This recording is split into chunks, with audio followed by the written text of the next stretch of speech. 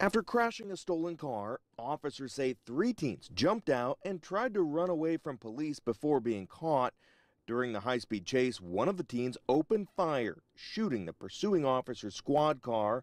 Luckily, that officer wasn't hurt, but police overnight insist the reckless behavior was a danger to the entire community. If individuals will fire shots at police officers, they will fire, shots at anyone. According to the police report, the 17-year-old suspect is now facing a possible charge of attempted murder.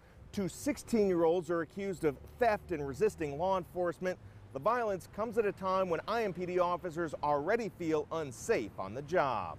This isn't a sudden, unexpected thing, right? This has been building up, building up, building up. Exactly 2 weeks ago, another high-speed chase came to a deadly end near 62nd in Michigan when an IMPD officer shot and killed Drejon Reed.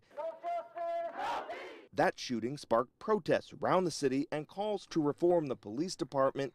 It also led to more than 24 threats against IMPD officers. Silence in the face of violence begets more violence.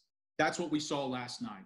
FOP President Rick Snyder wants community leaders who spoke out following the deadly police shooting to also say threats of violence against police won't be tolerated. Hey, we've watched our elected politicians trip over themselves to get in front of a camera to condemn the police and talk about the need to reform the police as though things need to be fixed. I'm just simply asking, why can't you get in front of a camera and publicly condemn those who are advocating murder upon your employees and their families? Jesse Wells, Fox 59 News. Now, one of the teens had